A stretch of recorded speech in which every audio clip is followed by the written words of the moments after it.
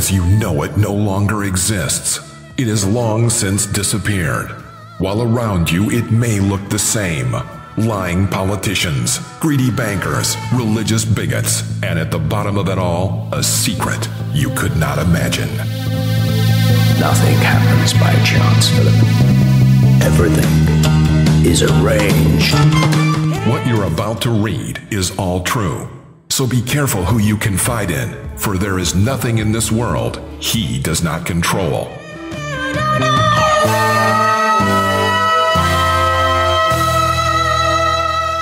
Who am I? I am Phillip Banks. Die, Dollar, Die. Fall of the American Colossus. A book by R J Salisbury. Buy it now at diedollardie.com. Is Jeffrey Jordan just a spy?